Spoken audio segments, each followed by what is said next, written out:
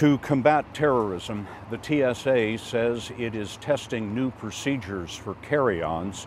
Mireya Villarreal is at LAX.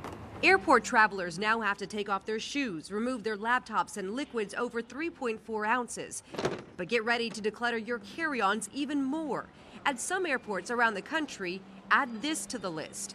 Items like food, paper, and additional electronics bigger than a cell phone may soon have to be placed in a separate bin.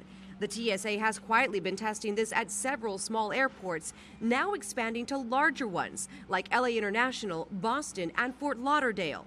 The TSA says it wants to eliminate false positives that occur when items like wires and phones can look like weapons, and that screeners can't often tell what's in overstuffed bags. I don't think it's going to streamline the process. Marshall McLean is an expert on airport security and says what's needed is more police, not more screening. To truly have something to deter, you're still going to have armed police officers to do that, rather than worried about whether people have too many papers in their luggage.